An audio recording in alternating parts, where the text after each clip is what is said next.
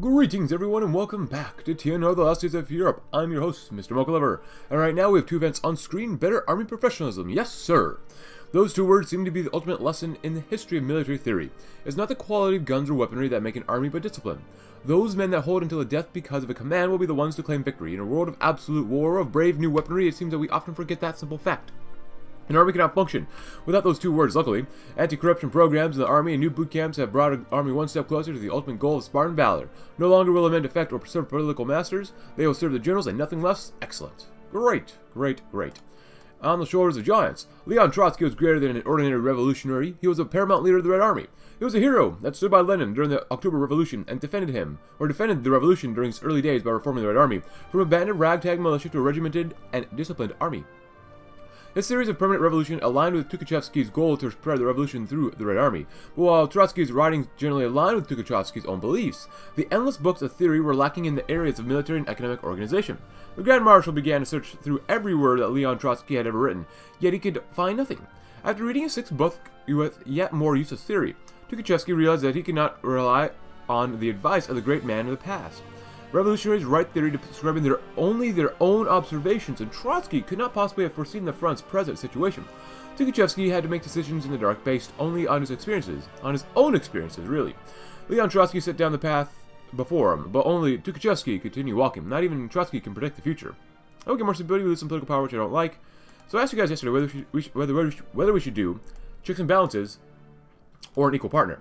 I like both. I don't like losing stability, but I like the 10% more political power game, which is very nice for us. But I do like getting more stability and slightly more political power. So, at the time of this recording, there's literally an equal amount of support for both sides. So, what we're gonna do is I'm gonna go equal partner just because I want that extra political power. I think that's gonna be a little bit better, even though we lose stability and we get stability in this one. I think this one's just a little bit better for us to choose. So, but thank you for letting me know that there's literally an equal amount of support for an equal partner.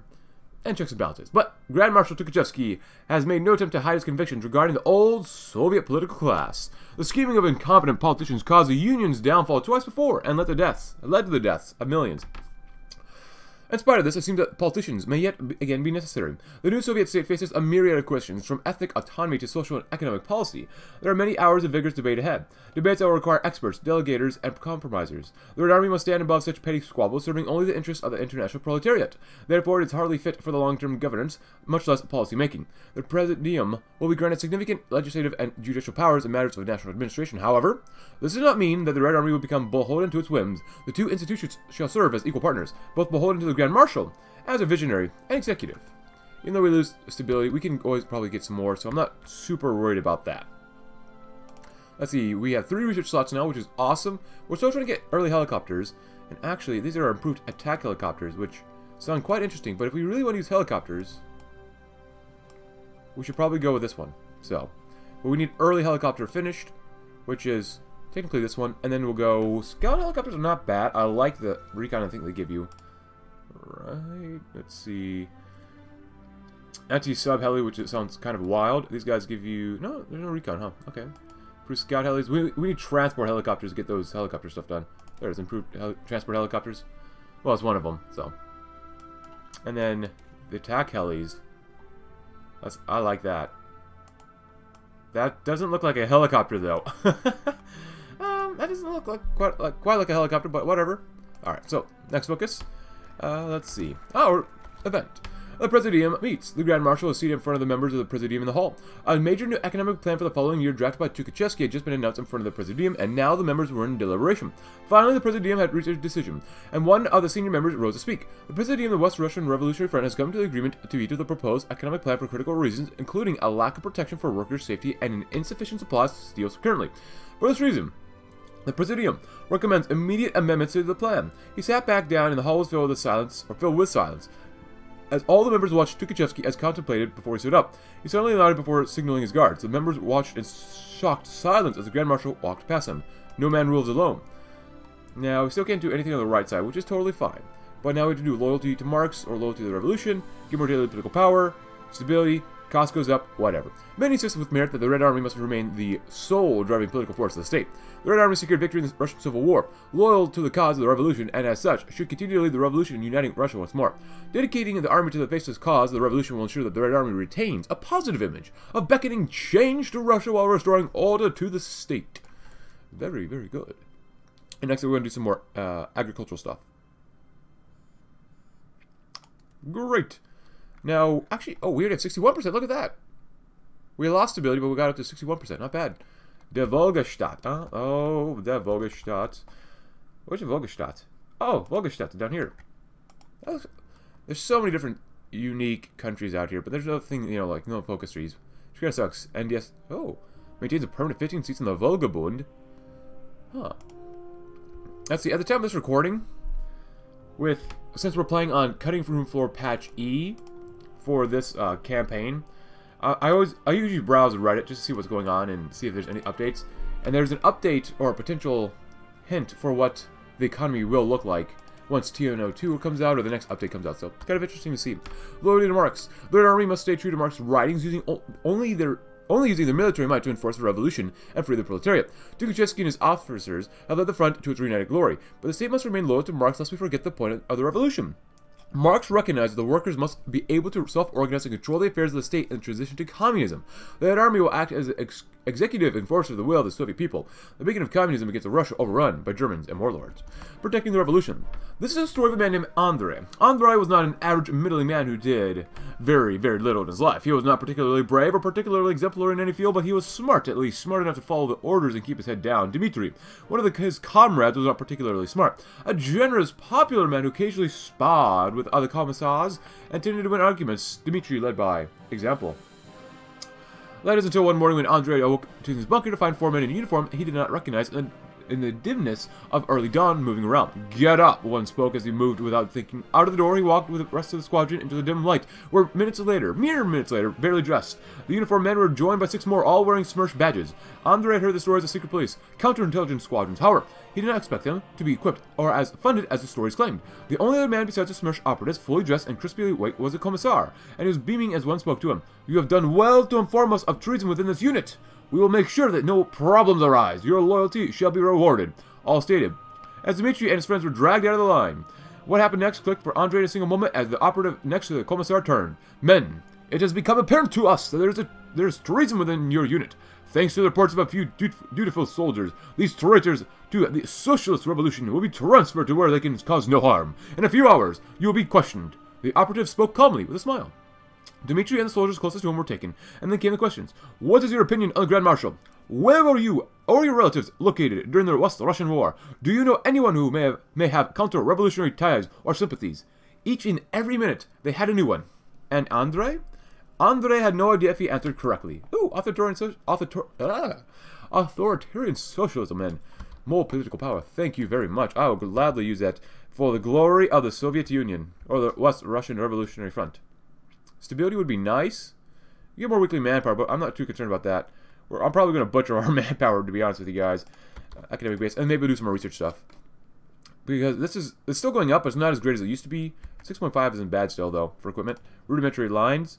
Getting this will be quite nice, actually. And non-nuclear power, only for now. Is anything close to finishing yet? I mean, we have equipment that's a third of the way there. And research facilities are a third of the way there. So rudimentary research, though.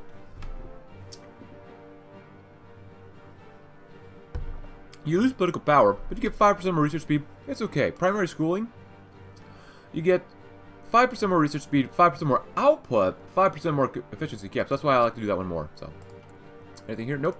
Alright, next focus. Loyalty to the motherland.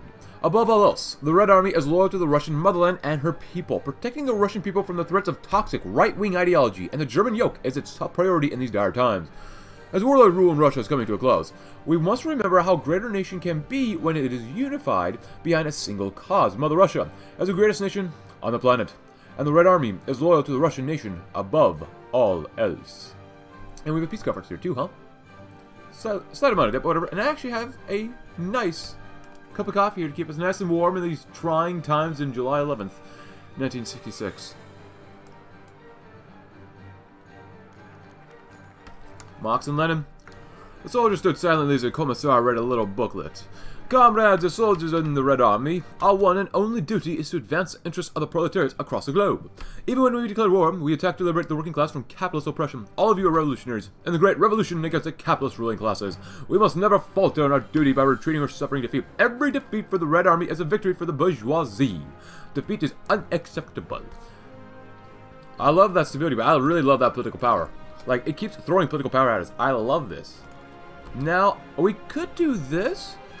And we do more, add more to the debt, and we get a moderate increase in GDP, which is not bad. I've never had a campaign where I got so much political power as a warlord state, where I could just keep investing in regional development. I kind of want to invest more, just to see how fast we could get this stuff done, so let's see. We might as well try it, right? 15%? And it doesn't cost that much, so. August 19th, that's not great, but you know what? As long as we keep building, we'll be okay. We only 2.2 billion in annual deficit every year, so it's not that bad, right? The reorganization. Russia's no longer a collection of scattered warlords, and we are no longer a band of soldiers, protecting some scraps of land in the Arctic. The time of West Russian revolutionary front is drawing to a close, and we must draft a constitution for a civilian state. However, the toil and sacrifice of the Red Army soldiers who fought and died for this moment to pass must never be forgotten. As defenders of the revolution against bourgeois reaction, the army must play an important role in all three branches of the state, not only to ensure the nation is protected from the forces of capital, but to guide its workers towards the great revolutionary war with the fascist invaders.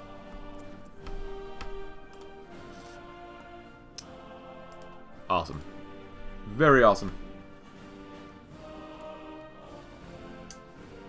73% stability. Beautiful, my friends. Beautiful. Keep building, keep building. And after that, a loyal presidium. Oh, yes, please. Oh, but this is not bad. What do we get? We lose political power, rudimentary research base with militarized academia. Wait, hold on. I didn't realize. Research base? Oh, we go cut all the way up here. We actually... Huh. So we basically don't lose any more research speed, but we lose 0.1 political power. That's not bad. I kind of like that, actually. But since we'll wait to do that one first, it's only 21 days. Land doctrine. We should actually really do our land doctrine. Whoopsie. That's alright. Actually, how many days we have for this one? 9 days. That's not bad. Okay, cool. Sorry, my apologies. A loyal presidium. As a West Russian Revolutionary Front makes the transition from a band of soldiers protecting some refugee workers to a proper social state, we must consider the role of the presidium. The Grand Marshal cannot be a puppet to its whims if he is to wage war or revolutionary wars against enemies of the working class. The true purpose of the presidium is to function as an advisory body to him, staffed with the most loyal generals and specialists in the country, who can give him suggestions on how we may better implement socialism in the front, while knowing their place in relation to him is truly loyal and glorious. Anything else here? And I just realized, if you look at this, LGBTQ rights decriminalized.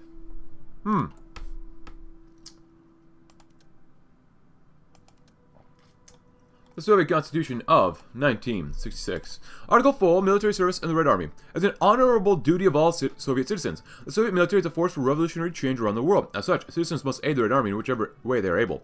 Read the official speaking on top of the platform. A small crowd had gathered to watch first reading of the new Soviet Constitution, which would be enacted as soon after the front was dissolved. How he continued. All Soviet citizens have sacred duty to defend the motherland. Treason to the country, deserting the Red Army, impairing military power, and espionage is punishable with all the severity of the law. Article 5. The Red Army's sole goal is to defend the revolution against reaction and spread socialism on Earth. The Grand Marshal may exercise his authority to overrule the civilian government if it is beneficial to this goal. The Grand Marshal can also take direct control of the country during times of revolutionary war against capitalistic and fascist threats. Article 6. All Soviet citizens have the right to participate in government. Red Army soldiers and veterans possess a higher right to serve as government officials and be elected as they have proven themselves as revolutionaries who are willing to fight to protect socialism.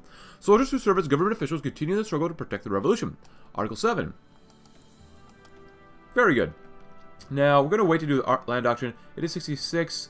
We're still doing that. We could use some more resources. Engineering, though, doing okay. Let's get some better artillery. Because when we go to war with other people, we need to make sure we make them go kaboom. Peace has been brought. Well, good for you.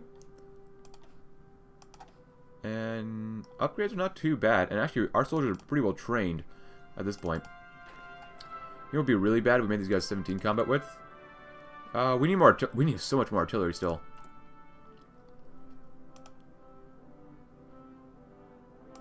There you go. I want to make these guys 40 combat width, but it's just not worth it yet. Screw it. We got plenty enough time before we have to do that. Oh, look at that.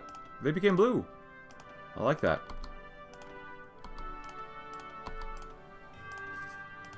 So we have a massive deficit of artillery now. That's okay with me. That's totally okay with me. Cool. A lower presidium, a steadfast army. The Red Army is more than just a collection of grizzled veterans fighting a war since the days of their youth. It's the last hope of socialism in a capitalist world that the workers of the army or the world may be free of the fascist menace that has enslaved the entire continents under their heel. However, many, particularly our new recruits, have forgotten this and simply regard themselves as being superior in some way to the civilians they protect. We must remind the soldiers of the commitment to socialist ideology and the working class, whether by an introduction of literature to the ranks, an increase of political officers, or lessons on the tenets of socialism in tandem with physical training. Now, we just lost 100,000 manpower just because I had filled the soldiers there. Oh! Pavlodar is taking out the Novopolska. And actually, when we remove this, rudimentary research, do we still get the same amount of monthly increase of 3?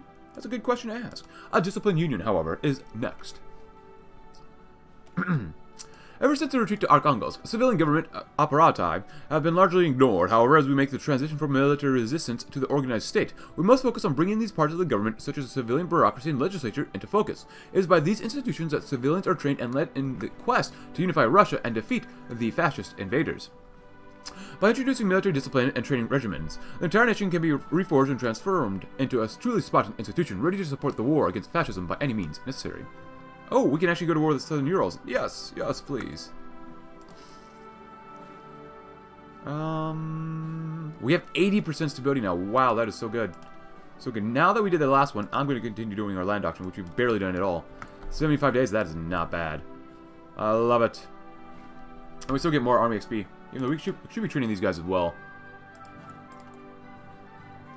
Only missing 10,000 infantry equipment, 2,000 pieces of artillery.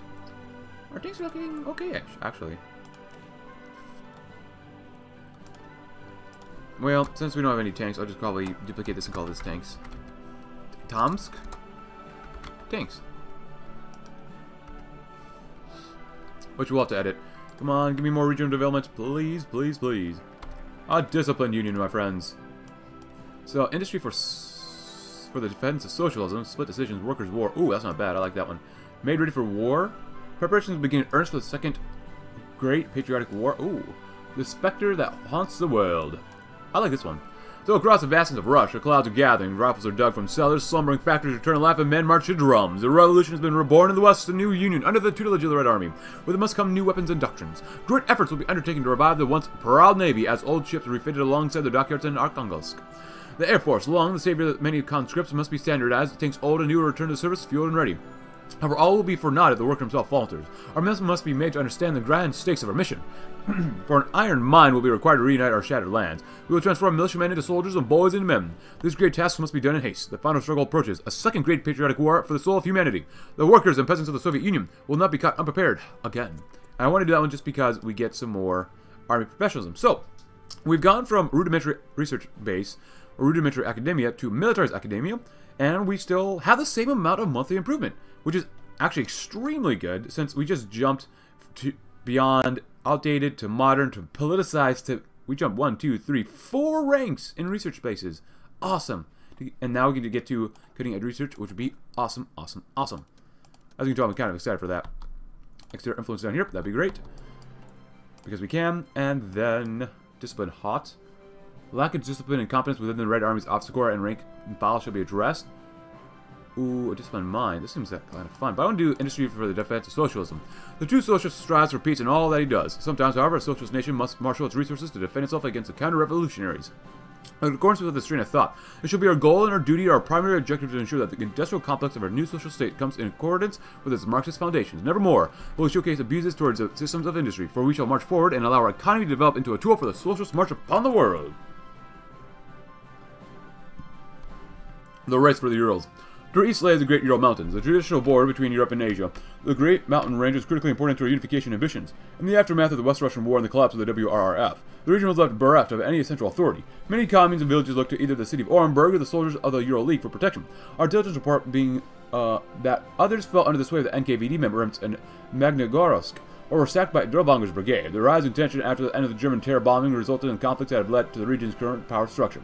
The Heroes present both an opportunity as well as a threat to our nation. Seizing the area's resources and population would be a great boon to our cause. However, on the far side of the Urals, another unified state claims its legitimacy as a true Russian government.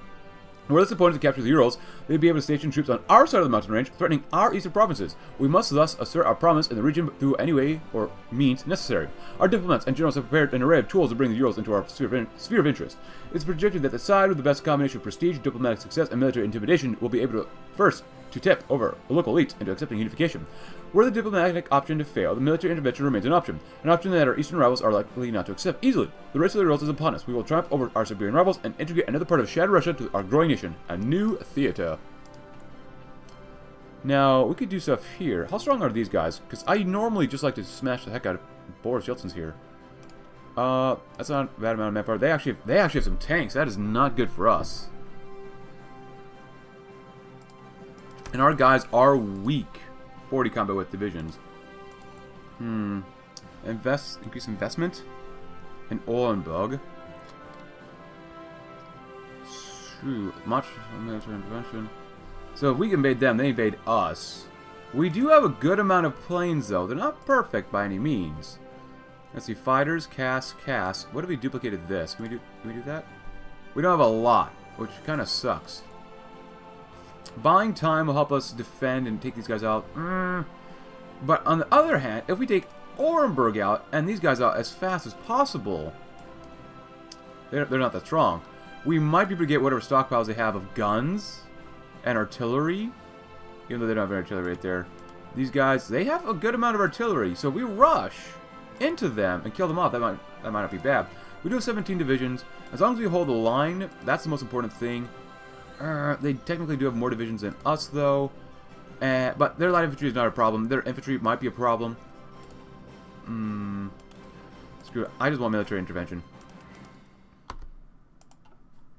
We're going to move in as fast as humanly possible. And actually, I'm going to divide this army to 2 then. We'll take out this group first. Well, they take the Ural states out first. And then defend against the guys up north. So, if they take over some of our lands, they might get some resistance, which is good. Altunen? Yeah, he's gun defense. I like that one. So, any upgrades for you, sir? No. Actually, upgrades for anyone else. Vasily, you could actually be the tank general later. If we actually use tanks. For now, technically that's not bad. I'm going to go with this in combined arms since he does, well, actually. Give him back this thing. That'd be fine. There you go. That's not too bad. Obviously, our army is really lacking since I made it 40 combat width, but whatever. Industry for the defense of socialism, down the road to freedom. Discipline mind. Fully employed within the Red Army, discipline rank. Naval warfare, land doctrine, authoritarian socialism. Set an example of incompetence and defeats within the Red Army. Make an example.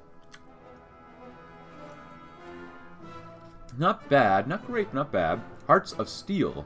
I like the attack. But that gives you more bonuses. No surrender. Harsh leader, huh? And not an army, not a militia. Ooh. TNO army professionalism. Ooh. Lessons from the South. Begin to improve. Extraordinary training program. Oh, advanced training methods. 12.5% more division attack and defense. Holy bad words. And professional army. Rapidly improved. Rapidly improved. Run the gauntlet. Oh, man. I like both of these sides. Let's go with the disciplined hand. Against the warlords of Western Russia, our soldiers seem like Spartan warriors, relentless in their attacks and unbreakable in their defense. Unfortunately, the next enemies we face will be much more dangerous than glorified bandits. The German army is the most well-funded force in the world. In our current state, we cannot hope to match their weaponry, but we can hope to match them in training and organization. The Grand Marshal has ordered that the Red Army be brought up to the standard with the finest armies in the world. There are 2 competing schools of thoughts on how this could be achieved. Some of our officers advocate for an extreme training program that would produce the most elite fighting men on earth. They say that since we will never achieve numerical superiority to the Germans, we must train each of our soldiers to fight like 10.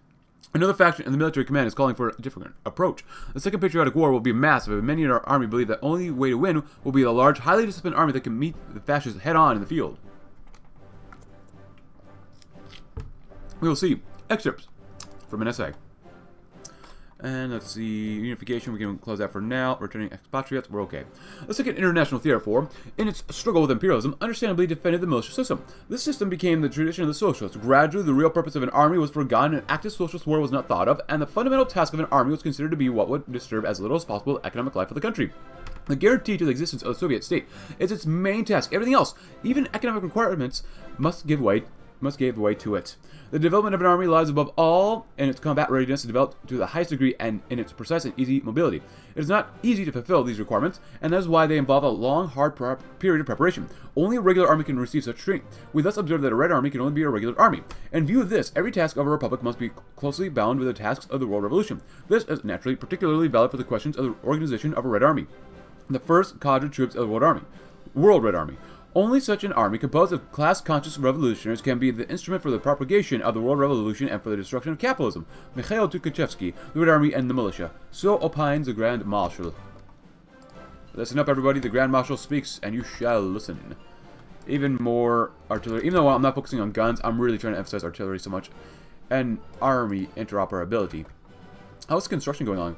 Well, actually, we don't care about roads for now. I really don't care about roads. 70% is not bad. Do we have anywhere else? The 70% over 100%. Not bad. And actually, after that one, let's go ahead and do the 60 and 70 right there.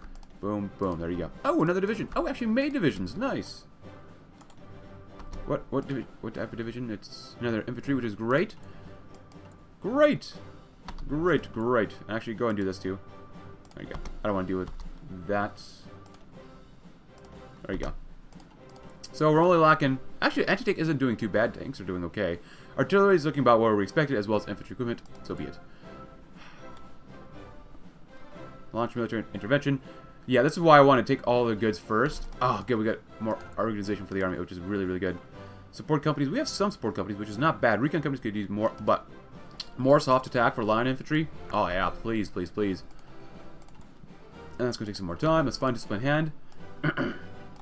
I love both of these. Now, I wish we could see what this means in terms of my mania. Effective change law, TNO army professionalism. I would love to see drill the most disciplined force on the earth.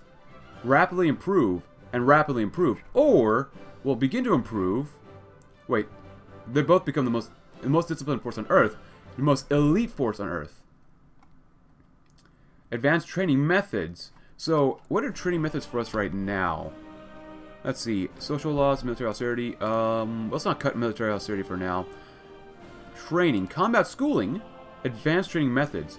So you really do get 7.5% more. Wow, that's pretty good. Keep spending on the military budget, on the civilian budget, I mean.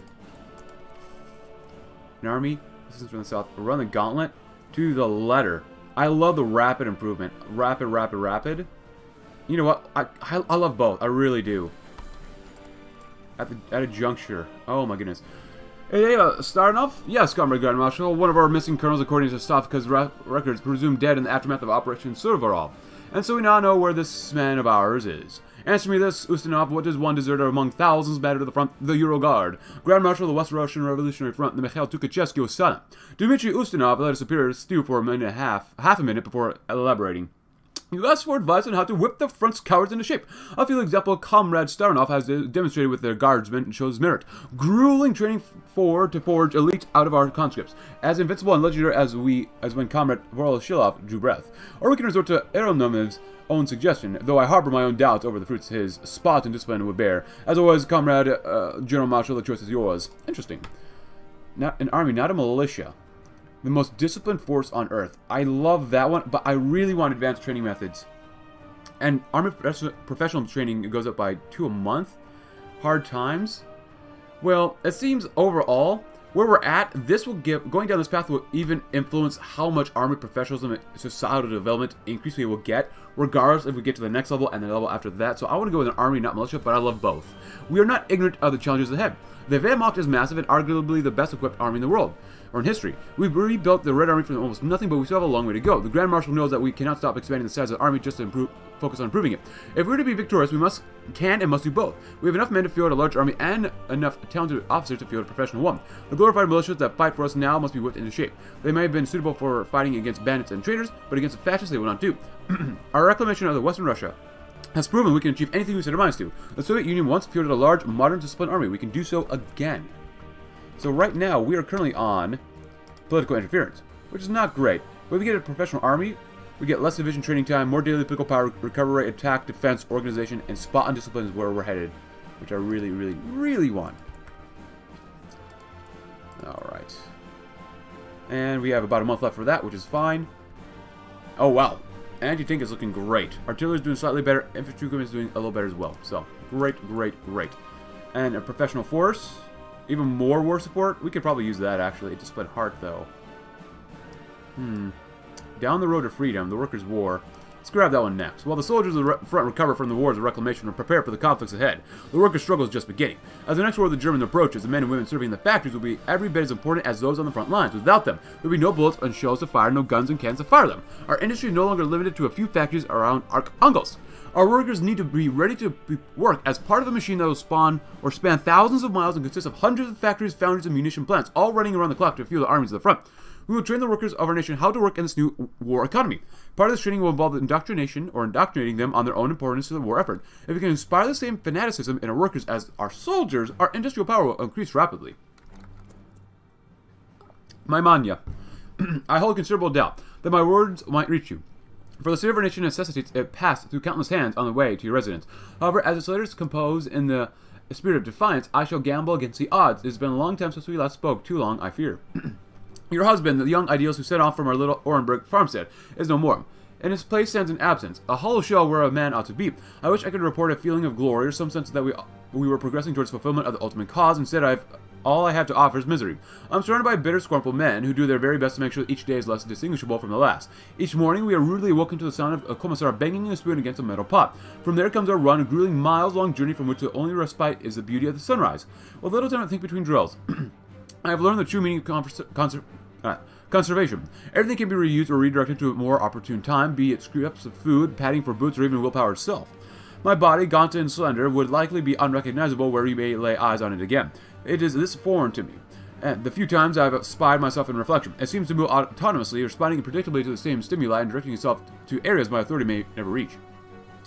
I will not lie and claim that there is any dignity in my routine. Truthfully, it is an alienating and sorrowful process. However, if there's anything good I can report, it is this. I know I will never be the same. With each pointless harassment and each grueling obstacle, of course, I will become stronger. In both mind and body, I can feel my tolerance hardening. Nothing will faze me, as I suppose it should be if I am to face the fascist hordes. May peace be with you, darling, and with any luck, I will emerge from the suffering, the patron of a liberated motherland. Yours truly, Dmitri. Poverty relief. Yes, we must have poverty relief for the proletariat. Yeah, I don't want to cut that. 5.7 is not bad. Mold GDP for the masses. And actually, when can we do this? Oh, get a war in 3 days. Well, it's good to keep that in mind. And you guys, actually, I'll move you a little closer. There we go. We don't have a lot of planes, and that's alright. Southern Urals, we must have absolute superiority immediately. And now, did the enemies come in? Not yet, which is good. Hopefully we can capitulate these guys, take their arms, have a good time with them, have our way with them, and now they are at war with us. God dang it. This one? Yes. You know what? We'll do both. Move quickly. Move quickly. Trucks, move, move, move. Get to Orenburg quickly. Capitulate them. For we must strike south into Beloretsk. Great. City of Orenburg is ours. Great. Now I need you to go here and go all the way up that way. Go, go, go. Because these guys are coming in and that's not good. Oh, hello. The workers' wool. Hammering of steel. The forging of metal. What are we lacking for rubber? That's the only thing we're really lacking, so we can wait on that one. We can wait on these two. Ooh, yeah, we can wait on that stuff. The road down to freedom. As the French struggles to rebuild Russia, the question of how to run its economy looms larger every day. Although the Soviet Union followed the new economic policy that espoused limited private ownership of the economy before the Great Patriotic War, the radical socialists in our government not only believe its allowance for private markets ran contrary to the tenets of Marxism, but that didn't develop the country enough that allowed the old Soviet Union to defeat the fascists. They believe that the large state-owned collectives will be able to accelerate the means of production in ways simple market growth cannot, and will allow us to rapidly rebuild the country. On the contrary, the more orthodox socialists in the government believe that the means of production are not yet advanced enough to allow the abolition of private markets, and that allowing private businesses to operate is a more realistic choice for our level of development. However, a choice must be made soon. And yes, we shall make it very, very soon. Come on, guys. We gotta hit them harder. Go, go, go, go. Help out, help out. You cannot give up. Come on. Yes, we did it, my friends. We did it. Now, the attempt to defend against these guys. They already took over Perm. God dang it. Oh, they've planes and stuff like that too. That's good. Ah, ceasefire proposed. Our rival sent a diplomatic communique proposing a ceasefire and an end to the war over the fate of the Southern Urals. The nations that once ruled the region have been conquered and absorbed during the fighting, and as the war continues and casualties continue to rise, neither side has been able to gain the upper hand. The proposed ceasefire would halt hostilities indefinitely and divide the Southern Urals evenly between the East and West. A ceasefire will give both of our states a chance to recover and lick our wounds. For both states, it would offer a chance to integrate the new territories and prepare for a resumption of hostilities. But calling off the fighting for now may cost either side an initiative later. We must decide if we accept the terms or continue fighting until total victory or total defeat. Well, that's not bad. They definitely have more divisions. Acceptable. A ceasefire between our two nations, huh? That would actually give us more time to prepare ourselves. I kind of don't mind that. Divide the Southern Urals evenly. No. No. No. I'm going to say no. Why? Because even though while we're going to struggle here greatly, it's fine. Let the tanks suffer a little bit. They've already lost 1,000. My goal is to drain them of manpower. I mean, obviously our manpower isn't great. And we're trying to do stuff down here, but still.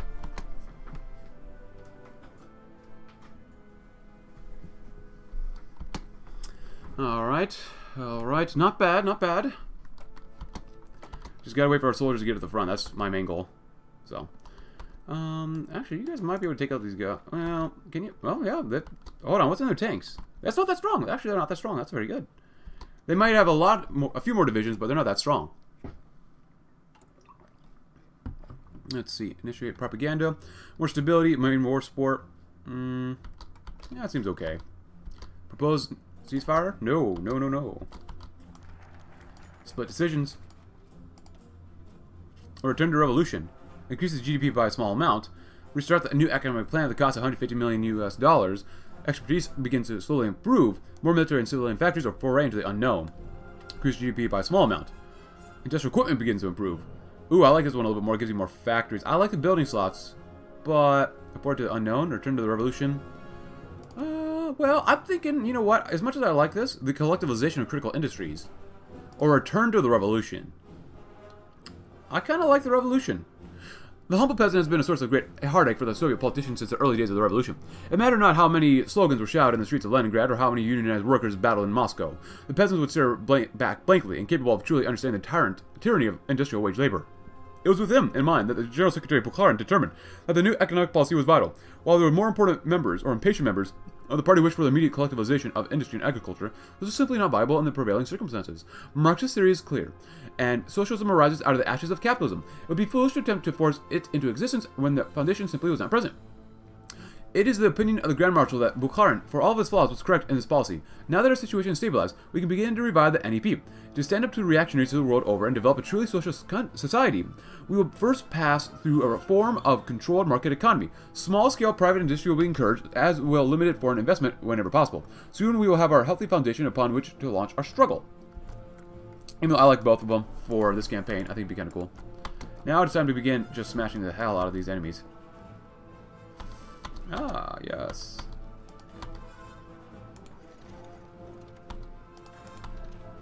Go ahead and move on in. They're attacking us. We actually beat them up, too. Very nice. Can you guys actually keep these guys here? You're attacking over river, which is not good, but my main goal is just to beat them. Like that. Oh, split decisions. Forgot reading that. Creaking door hinges erupted into the pen scrawls that filled Grand Marshal Tukhachevsky's office. He glanced out from his paperwork and glared at Comrade Ustinov's approach. A folder nestled against his armed crook. I haven't got all day, Ustinov, he said. Speak up. Ustinov cleared his throat as he read from the document. Work on integrating the liberated zones continued apace. Comrade Grand Marshal, reported the General. Food and material from the revolution's opponents are now being repurposed to the Red Army's needs at breakneck speed. My analysis estimate we will replenish our stockpiles within the month. And old paper flipped, its contents keenly scanned by bespectacled eyes. The civilians rather than their economic activities, farming, industry, commerce, which the war has disrupted. Stavka awaits your advisement. Comrade Ustinov proffered the folder containing the rest of the report. For your reading pleasure, Comrade General Marshal. Inspection revealed that they also contain recommendations, two in particular. The first suggested reintroducing old Bukharin's legacy to the Soviet proletariat. or the rationale of easing their burdens while the state rebuilds itself. The second contained less theory and more bluntness, collectivization of all war-critical resources at the Army's custody. It took a minute for the Grand Marshal to skim through the detailed 100-page document. He returned Usanat's imperturbable gaze with the Red Army's involatile orders. We'll bring back the NEP. Dismissed. Awesome. Propaganda. Nope. Oh, we can move fast enough, please. Come on. Come on. Oh, dang it. We couldn't kill them off. That's fine. Actually, what if we just did a general attack? Can we actually win? Yeah, it seems like we're going to get a lot of green. Okay, this is going a lot better than I thought it would. Like, when they have so many divisions and we can't see what they have, it gets you a little worried. Just a little bit. Land reforms, agriculture, yes. And slightly decreased coring times, absolutely. 100 factories, not enough. The Zaus arms plant captured. The continued advance of our troops into the deep Urals has resulted in the capture of the great plaza famed Zaus arms plant, long known for turning out vast quantities of high-quality small arms and ammo. The capture of the plant means we can now secure these weapons for ourselves, while simultaneously denying them to our enemies. Already, our engineers and administrators are working to integrate the plant's operations into our wider logistical network, and this should be completed shortly. Although it is in truth only one large factory complex, of which we already possess many, it will not on its own produce a decisive amount of material. The value of the plant should not be underestimated. It is a symbol of Russian arms production, and it now belongs to us. It is yet one more jewel in our crown. We will leverage the economic, combative, and political advantages it promises to facilitate further advances and conquests until such a time as all the lands and peoples of Russia acknowledge our state as triumphant. Forward. And the automotive plant captured from the Urals. Ceasefire? No. With Chelyabinsk now conquered, our men sweep through the city in search of anything of value in the ongoing conflict with their neighbors. Raiding teams zip across streets, firing at the remnants of enemy divisions, holding out homes and buildings scattered across the urban sprawl, and the cackles of gunfire echo throughout the streets of the skirmishes a few blocks away. A few of our men had besieged an encampment holding out in the Ural automotive plant, and upon breaching enemy defenses, the plant was pried from the few dozen men left clinging to their lives. With this now major manufacturing site under our control, our soldiers will now have greater access to off-road vehicles and later confrontations. This has led great potential to improving our supply lines and aided in improving the speed of our reinforcements. The powerful engines produced in the Ural automotive plant are renowned for their speed and dexterity over difficult terrain, and will definitely prove useful in their navigational and incursive efforts across the Russian anarchy. Truly, with the aid of the motor, this is a victory for our people and the future of Russia. Onwards, countrymen. It is a great honor. Now we're out of political power. Ooh, we have some military factories. Finally, we have enough. More artillery. Tons and tons of artillery and cast and fighters. Yeah, I'm not even focusing on tanks that much either.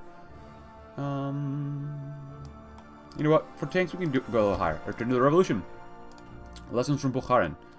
Yes, please. During his tenure as General Secretary, Bukharin initiated a series of programs to develop the industry of the Union. One of the most important goals of these plans was to modernize a terribly outdated transportation system. At the time, Russia's rail system was woefully insufficient to facilitate the mass movement of people and supplies required by our modern industrial economy. The fascist invasion interrupted the modernization of our transportation infrastructure, but Bukharin made progress, and now we must pick up where he left off. New rail lines must be laid down and old ones repaired until we have connected every major town and industrial center to another.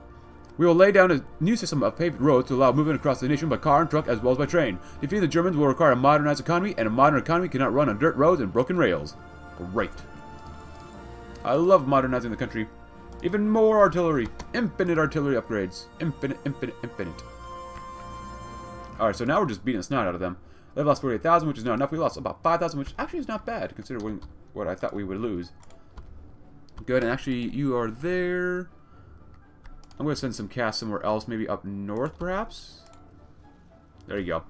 Split the Air Force a little bit. Actually, at this point, you know what? Just let the armies do whatever they need to do. There you go. And there you go.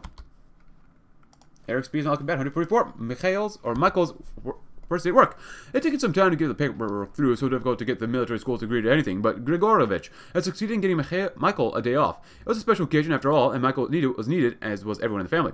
They got up early in the morning, and Grigorovich's back ached like the devil as he packed the truck at foot of his apartment. There was so much to handle. Why had his grandfather chosen to go into the carpentry business in the first place? And there was so little time to do in it. Michael groaned and dragged his feet, so bleary and grumpy from the sleepless night. Even with all the commotion, however, they still managed to pull off in under an hour. The wooden stools, turnstiles, the Venetian blinds, the cabinets, and everything. As they arrived at their new shop, a stone-faced bureaucrat walked up to them, handed them the papers that seemed way later than was wise, and stalked off. Grigorovich shrugged and signed. As long as the shop was open, he always said everything was negotiable. The moving process was far swifter than the previous iteration.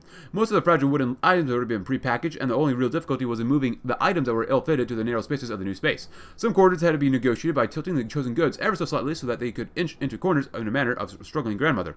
So the new shop rose to completion as the sun pierced the horizon. Grigorovich took one last breath breath, or look, one last breath, one last look at the paperwork. The new Economic Policy Committee had approved it, apparently, and beamed at his son, was quietly shaving what appeared to be a decorative leg table. He truly was, in a little sense, a chip off the old block, and the reopening of the ancestral shop his children too would have a business to call home. A hot, warming story. Now, I haven't increased military spending for military just because I didn't think we needed it, and obviously we don't. Artillery barrage? Great. More ground support, why not? You guys are doing great. Do we have any upgrades yet? No, we do not, which is unfortunate, but that is okay. Now, the war is still not won yet, but I think we're doing pretty darn well. Oh, wow. Look at that. Tank division is looking so bad. Bukharin's economic legacy is mixed, to say the least. Its economic plans did little to prepare the Union for the war against Germany.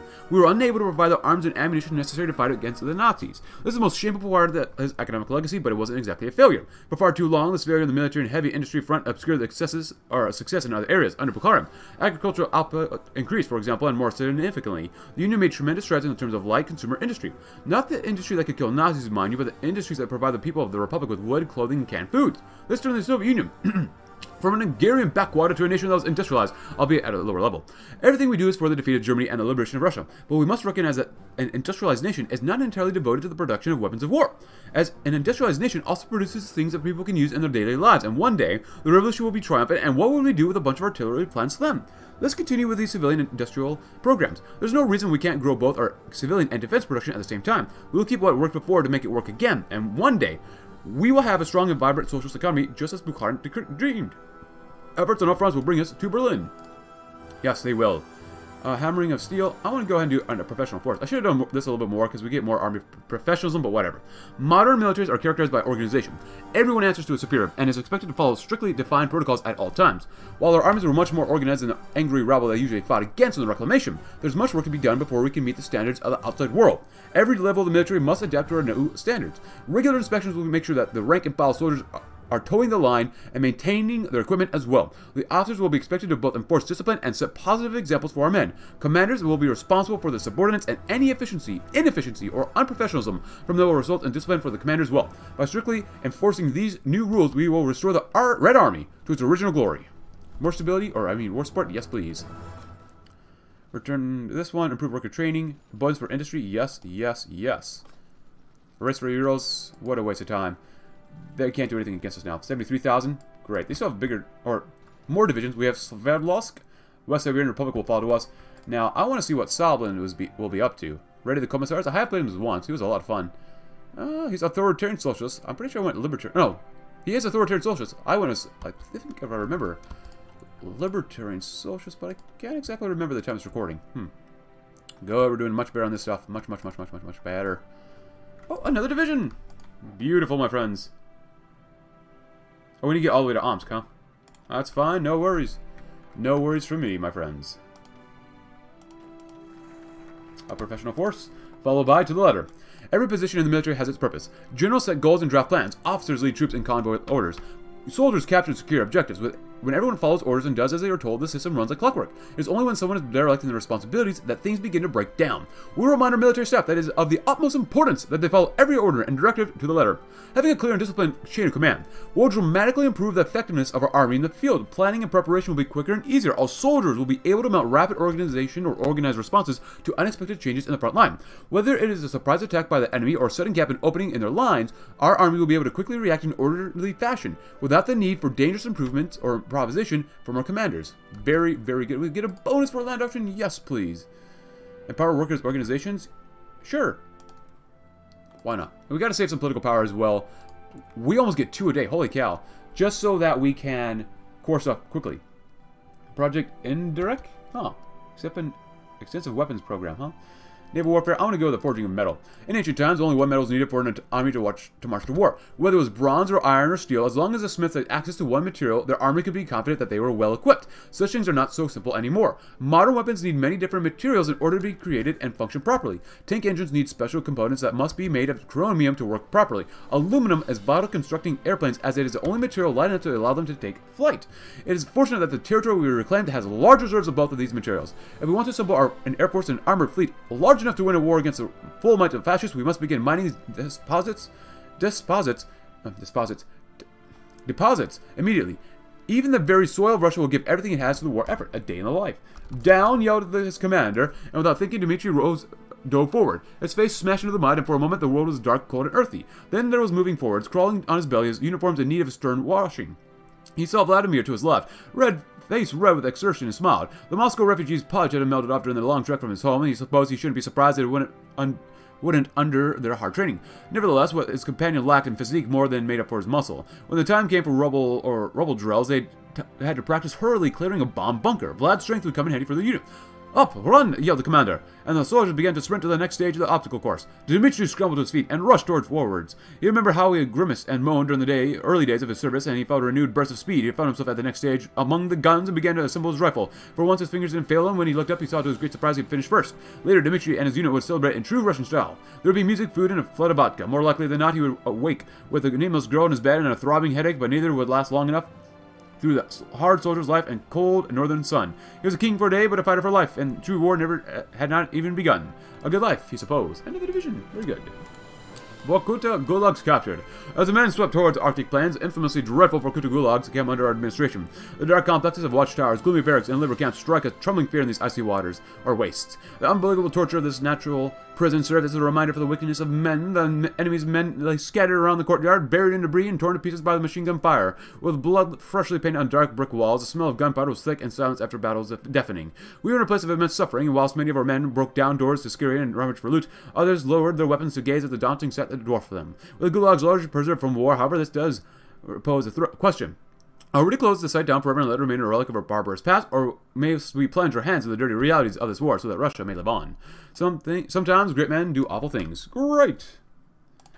We are looking tremendous, my friends. We have done a great thing for our soldiers, for the motherland, and for the proletariat.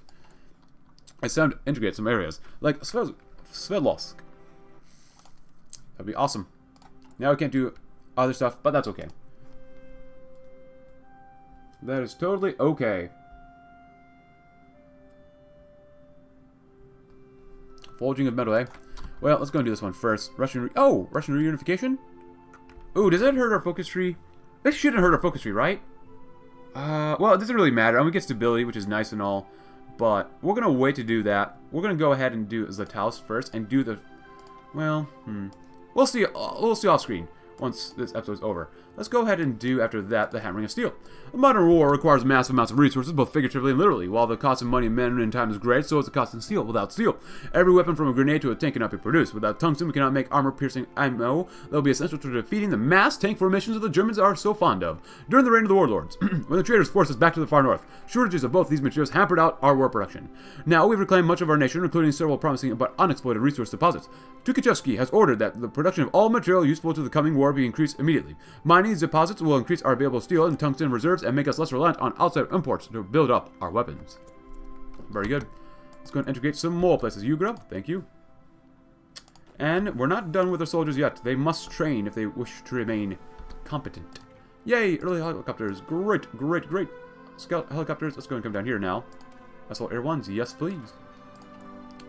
And begin making some... Is it under here? Early experimental? No. This one. This is the one we really want. We're going to go 5 guns. We'll go to 2 for now. And then we'll go to 2 as well. That's okay with me. Artillery is looking a lot better. Holy cow. Tanks are not looking too bad either. And how much? Oh, wow. It's 63 billion. Nice. That's okay. Slash it. 5 billion a year is pretty bad, though. 5 days, 4 days. That's okay. The Helm of Tanks, the greatest lesson from the Second World War, taught the world that is that modern warfare is motorized. The German tank divisions were unstoppable as they rode across Europe. Since the war, the importance of fighting vehicles has only increased. In addition to tanks, modern armies field armored troops transport to carry infantry, as well as heavily armed vehicles designed to transport soldiers into combat and provide direct fire support during battle. To catch up with the rest of the world, we will prioritize assembling the vehicles for a full year.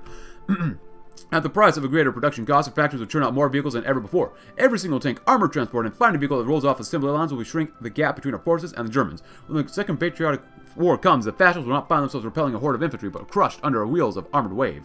So we produce a lot more things much more quickly. That is fine with me. We still would like some tanks. And we can still use more Army XP, but I think we're doing okay. It's 67. It is 1967. Hope you're having a great year. Continue integrating more places. It only takes 20 days. That is so good. So good. Helmet tanks, I love it. Actually, we got 12 days, 11, 10 days. That's not bad. So after this one, we're probably going to go ahead and do support companies, because I love support companies so much. Some of my favorite things. Organization indicates combat readiness and how organized a unit is. A unit with no organization can't fight or move effectively. Pretty much. And more soft attack. How many attacks a unit can make versus enemies with low hardness. Okay. Cool. Oh, let's integrate some more places. Great. And actually, this is so nice. It's so quick. And you don't lose that much stability or political power by doing this with such a short amount of time. The simplest soldier. If the front is a machine, then the workers are the fuel it runs on. Without their humble efforts, the factories would not run and the fields would not produce. We are locked in a great struggle to retake what is ours, and they are our simplest, most essential soldiers in the war. Without them, we are nothing, and we must do everything we can to inspire loyalty and devotion to our cause within them. Under our rule, some measures of stability has returned to Western Russia, but stability does not mean prosperity. Many of our citizens are destitute and live in horrendous conditions. We cannot abandon our people to poverty if we expect them to contribute to reclaiming the Union. Using our new industrial might, we will start new development programs that will both bring prosperity to the downtrodden proletariat and prepare them for the inevitable war. Poverty rate will begin to improve. Okay, we got some more events. I love the events. I love events. I really do. But I do prefer focuses. Love it, love it, love it. Let's go and integrate Vorkuta. Look at it. Our industry is looking amazing. The simplest tools, industrial equipment, not bad. The simplest orders, the simplest tools. The anarchy we were thrown into when the Germans invaded forced us to improvise. Stripped of most of our industry, we learned to make do with what we had left. Using that, we built tanks and planes using repurposed equipment and cobbled together factories. With the simplest of tools, we built an army to retake Russia, but these tools will no longer suffice.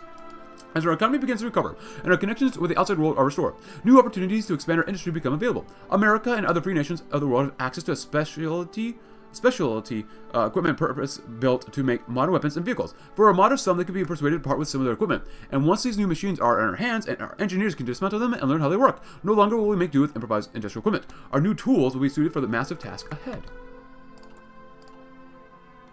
More spending, more spend. We must build up as many factories as possible. You know what? Screw it. Just build everything here. I don't care what it takes. Literally build up in every single province. Because we must think about the war effort, of course. But even after the war effort as well. So, I don't even care. Just build.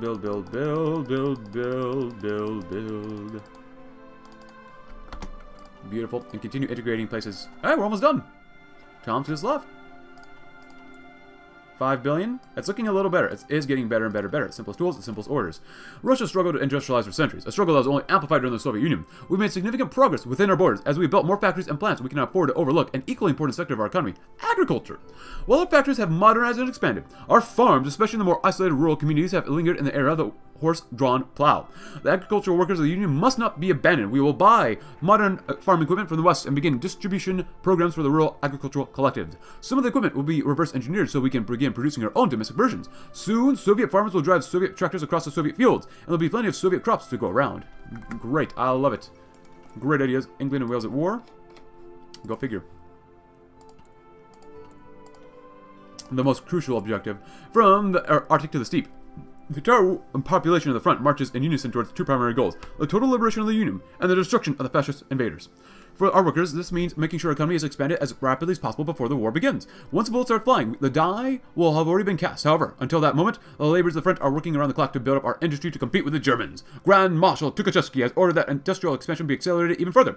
Some of his advisors warn of the dangers of taking such large loans, yet others point out that the economy is growing rapidly on its own, and this is no time to try to enforce moderation.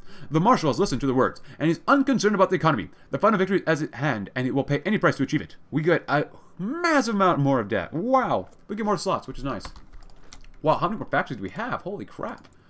More military factories? Hey, I'll put them on helicopters. We have so many guns now. Support companies are great. We're doing... I'm loving this campaign. This is a lot of fun. Even more CAS. I love CAS.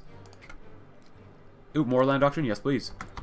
Yeah. Oh, we can do this too. Oh, yes. Returning expatriates, agriculture, scientific construction, repurpose Soviet, more equipment, yes. And this gives us more infrastructure so we can do even more stuff with that. Yes, please. Most crucial objective. Actually, I don't want to do that. 13 days. That's fine. a productive union. It is almost inconceivable how far we've come in such a short time. Where there was once a war-torn hellscape, there is now a thriving nation. Across Western Russia, the people of the front work with a sense of purpose, knowing that every ounce of effort they give is contributing to our glorious cause. Every day, more guns come off the assembly lines, and more ammo crates are shipped off to the armories. It is not just the war industry that is thriving, however. In the fields of Russia, our farmers are harvesting more crops than ever before, with the benefit of the new tractors and fertilizers. Our civilian industry produces more commodities for the proletariat to ease their struggle and reward them for their hard work. Even international observers have noticed how rapidly our nation is getting back on its feet. Some have even dared to speculate Russia may be the next global economic titan. Of course, before that can happen, there is a war to be won, and we now must be ready. Beautiful. Let's get some more research done as well. Oh, Puyi's dead. Oh, well, my apologies and condolences to Puyi. That's a little bit ahead of time. Let's go ahead and finally do... Maybe get some better armor, actually. We don't produce garbage, right? A day in the life of Bazanov Zenon. 5 a.m. Wake. Do morning calisthenics before eating a breakfast of fried egg sandwich. Say goodbye to the wife before hopping on the bus to work. 7 a.m. Arrive at the Perm Motor Works. Clock in and prepare for my shift at the factory. I am one of the technicians on the truck production lines responsible for installing door panels. 9:30 a.m. My first break. Take 5 minutes to relieve myself and grab a small glass of water, then back to work. 12 noon. Lunch. Eat hot soup and tea from the factory canteen. Other co-workers have heard the rumor that will be switched on the aircraft, but have not seen any evidence of that. Having 15 minutes to eat before going back to work. 3:30 p.m. Longer break than usual. Everyone is instructed to gather in the factory courtyard to hear a speech by a hero of the Red Army. Many have heard these exultations before, and it's doubtful they are having the effect they once did. Some fall asleep standing up, but everyone is thankful for the longer break. 6:15 p.m. Fire alarm. Everyone lines up to evacuate, but management stops us midway. It sits in a different part of the factory. We sluggishly return to work. I see fire engines in the distance. 7 p.m. Quitting time, clock out, get on the bus and go home. 8 p.m., dinner alone, black bread, sausage, and vodka. My wife and kids have already eaten long ago, children are already asleep. 9 p.m., in bed, thinking to myself, I cannot really live like this for much longer. 9:45 p.m., asleep. Just think of what you're working for, but that is going to conclude today's episode. If you enjoyed it, because I really enjoyed this episode, but if you enjoyed it, please consider leaving a like. It does help me out. Subscribe if you're new. Check out my Discord link in the description below, like I always say. And I will see you tomorrow when we will probably take out the Republic of Kazakhstan and maybe even unify the rest of Russia. Thanks for watching. Have a tremendous rest of your day.